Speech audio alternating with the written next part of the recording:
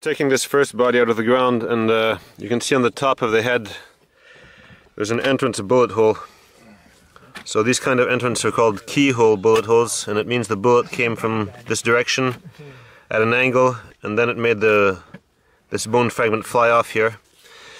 And since there's no exit, it means the bullet should still be inside the head, so we're going to try to find it now.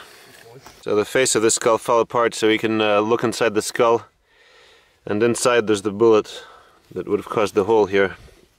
So it's a small caliber pistol bullet, probably something shot from very close up. That's why it didn't exit. So that's what killed this man. Hello everybody. Today we're going to speak about bullet trajectories and how they can be interpreted. And we're going to start by using the example of Kurt Günther's helmet that I made a video about last year. And so lots of people commented about the location he had been shot from. And that's what decided me to make this video, to, let's say, give some basics about trajectories and ballistics. So this is Kurt's helmet, and as you can see it's been shot on the right side, and then there's an exit lower down on the left side.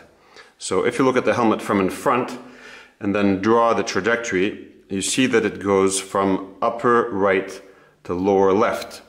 And because of that, a lot of people commented that he must have been shot by a sniper up in a building, since the bullet is coming from on top.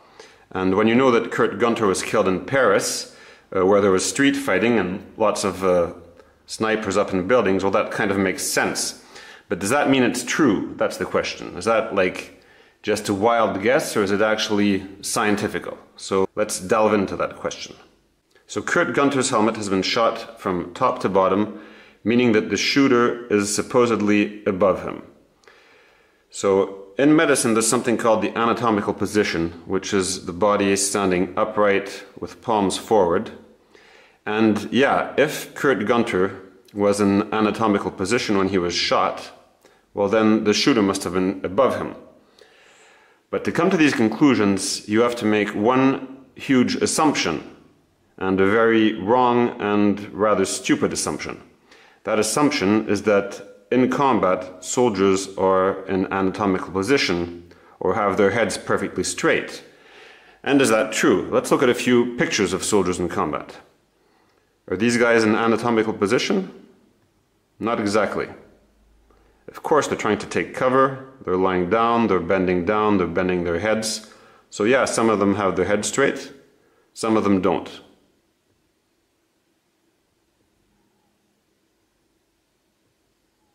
So let's look at these more closely. Let's take the example of the two guys in the back here.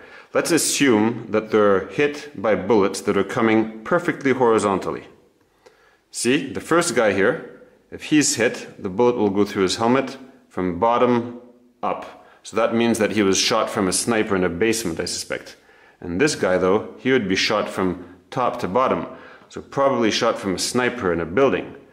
And as you can see, these interpretations about people being higher or lower are completely wrong. Same for these guys here, handling the mortar. Let's imagine that they're shot from a horizontal position. One guy is going to be shot from really low down, underneath, and the other guy will be shot from above, just like Kurt Günther. Actually, both of them are shot from a horizontal position. And imagine this guy here lying down. If he's hit, then people are going to say the bullet was coming from so high, he must have been shot from an airplane. This is a very simple drawing, but it explains this principle perfectly. See, this guy is shot from a window, but because he's bending down in his body, there's a horizontal trajectory. And this guy here, he's shot from a horizontal position, but because he's bending down to protect himself, it looks like he's been shot from bottom to top. So this really simple drawing is probably the best lesson you can have in this subject. Now I prepared a little test here. We're going to say that red is entrance holes and blue is exit holes. So what do we see on this guy here? He has an entrance here in the shin, an entrance in the stomach, an exit here on the thigh, then an exit in the back, an exit in the shin, and an entrance on the back of the thigh. So that means he must have been shot from in front and from behind. Maybe two different people shooting out at him at the same time, you could imagine. But let's look at what these wounds look like from the side of the body, if we link them together. Now it's a bit clearer. You see that two bullets come from the front, and then there's this one bullet that's going really steeply upwards. So maybe he was shot from in front and then fell down and tried to protect himself with his thigh and then was shot again, and that's why it looks like this. See, everything I'm saying here is just interpretations, actually. Like, it's impossible to know what was going on because we don't know what position the guy was in, so we can't know where he was shot from. It's as simple as that. And actually, this example here I'm showing you, this is what I based it on. A soldier shooting like this, and imagine he's shot from a horizontal position. This is what the bullet will do. Go in and out of his shin, in and out of his thigh, in and out of his abdomen, and cause those wounds that we showed. So one single bullet could cause all those wounds, even though some of them are coming from in front, others from behind, at such different angles. So that's a nice example to show how tricky it is to try to understand what happened in a shooting. And now another interesting comment. When you read war memoirs, there's often comments about people being shot in the back, meaning that they were escaping, running away at the time they were shot. For example, this guy here is mentioning an American officer that he was with that he didn't like at all. And then it says that he got shot, and it says, from the rear, we believed. That means that, you know, he was probably trying to get away from the enemy at the time he was shot. This is just an example text, but I've read that so many times in so many war stories. So if you're shot from the back, that means that you're a coward and you're escaping. Okay, let's look at this little example with these toy soldiers. The bravest guy here, the one who's leading everybody else, see, he's looking back to lead them. So what happens if he gets shot at this moment? Well, he's shot in the back of his helmet, just like a so-called coward would. And same for this guy. See, he's leading his men forward. If he gets shot, he's going to be shot in the back of the head. And on this picture here, you can see one guy relaxing, and if he gets shot, he's going to get shot in the back of the head as well. He's actually not relaxing. He's guarding these prisoners here. So all these interpretations about shot in the front, shot in the back, it's complete nonsense. It's complete nonsense. Another thing is that when people get shot at, they have a tendency to try to turn around to protect themselves, so they end up getting shot in the back when they were actually facing forward just a second before that. Now there is a situation when all this is different. It's if the shooting is recorded and filmed, then things become much clearer, because then you can know exactly what position a person was in when he was shot, and then you can deduce where the shooter was from the trajectory in the body of the victim. But even then, things are complicated. And this example shows, of course, President Kennedy. Now, I remember watching the movie JFK by Oliver Stone, the scene where they mentioned the magic bullet, you know, the one that went through Kennedy first and then through Governor Connolly. And they show how the bullet, you know, turned 90 degrees, came back and stuff. And I was thinking, oh my God, how could the investigators be so stupid and not see that this magic bullet trajectory is impossible? So here the shooting is filmed, so we know the positions of the people at the time they were hit. But you see, if you take this magic bullet and just change the angles by a very few little degrees, then all of a sudden everything makes sense, and one single bullet can actually cause all the wounds that were seen on Kennedy and Governor Connolly. Now let's get back to the skull that started this video. This soldier that was shot in the head. So I said in the video as I was digging that he was shot by a pistol bullet because it was still in his head. And what that means, you know, pistol bullets can be fired both from pistols or from submachine guns. In a war situation, actually, chances are that it was shot from a submachine gun. That's much more probable. And I said it was fired from short range. What I meant by that is that pistols or submachine guns are used at short ranges only. I mean a couple of 100 meters. I didn't mean short range as in shot from 1 meter away. And actually there's no way that anybody could know such a thing. In fact, since the bullet didn't exit and stayed in the skull, that shows it was probably shot from quite far off. Now, when people see this, they always assume, oh, there's a bullet in the head, so that means that he was executed, or else he was shot by a sniper. And that is also a completely wrong assumption. In medicine, there's what we call the rule of nines. It's the head is 9% of the surface of the body. So what does that mean? It means that if you shoot somebody completely randomly, there's already a 9% chance you're going to hit him in the head. And when you think about soldiers who are in trenches or foxholes with their lower body protected but just the head sticking out, then the chances that a random shot will hit the head are even much greater than 9%. So you don't need a sniper to hit somebody in the head.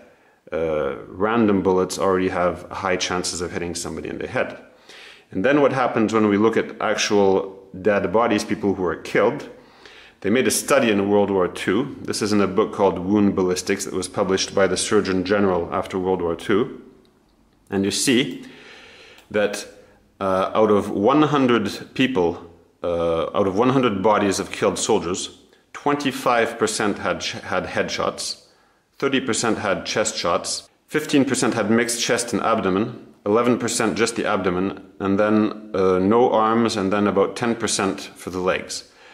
So some people would look at this and interpret it as meaning, oh look, almost all these guys are shot in the head. This is representations of these percentages we just saw. All these guys shot in the head, they must have been shot by snipers. But that's not the correct interpretation at all. The thing is that these guys were hit. Most of them probably by poorly aimed bullets or else by shrapnel fragments. And all the guys that got hit in the arms and legs, well, their chances of dying were very small. They probably survived. And then all the guys that are hit in the chest or abdomen, well, their chances of survival are quite a bit lower. And then the guys that are hit in the head, well, they're almost certain to die. So what that means is that on the people who actually die, you're going to see a lot of head injuries. Not because people aimed them in the head, but simply because the guys who were not hit in the head did not die. And this is well illustrated by artillery. See, artillery fragments obviously are not aimed, but when you dig on battlefields, you find lots and lots of helmets or soldiers that were hit in the head. And of course, that was not an aimed shot, it's just the fragment had, as we saw, a 9% chance of hitting the head, so very often it did hit the head without anybody particularly aiming for that. Now, there's something called the Dunning-Kruger effect, which is when you don't know anything about a topic, you're really confident because you just have basic knowledge and you think that you can draw lots of conclusions from that. And then when you start learning about the topic, then you realize that it's much more complicated than you thought. And then you're kind of like, you know, actually I think I have no idea. And then when you become an expert on a topic, your confidence goes up again, but it remains, you see, inferior to the ignorant person. So for example, you can read an article in the newspaper by a journalist who writes about a different topic every day, and he's going to be really sure about himself, about what happened. And then when they're going to ask an expert, the expert is going to say, well, you know, it depends on A, and it depends on B, and it depends on C. And since we don't know A and B, well, actually, we can't know and we can't conclude. So, of course, that's a disappointing thing to hear for a journalist, but that's what the reality is. And on YouTube, of course, lots of people comment that aren't experts. So the reason I made this video is because of this guy commenting. On the Kurt Günther helmet, he said, you see, judging by the impact of the bullet, the shooter was in an elevated position. Look closely at the impact marks on the helmet. The shooter fired from a higher position. No interpretation, just deduction in terms of ballistics. So there's no interpretation in what he's saying, according to him. Actually, of course, he's making the assumption, as we saw, that Kurt was standing straight up with his, well, he was standing with his head straight at the time he was shot. So if you make that assumption, yeah, he was shot from above. But since that assumption is completely wrong, well then you can't know where he was shot from. So this YouTube guy is here, he's extremely sure of himself, and I'm somewhere here, and I'm sure that we can't be sure, actually. So try to be more like these people and try to be less like these people in life. And the biggest sin that anybody working in forensics can do is overinterpretation, you see? Being very sure of yourself when actually you don't have all the information. It's better to say that you're not sure than to say that you are and then send somebody to prison because you don't know your job properly. So I hope you found that interesting, and as usual I can be contacted at this email address.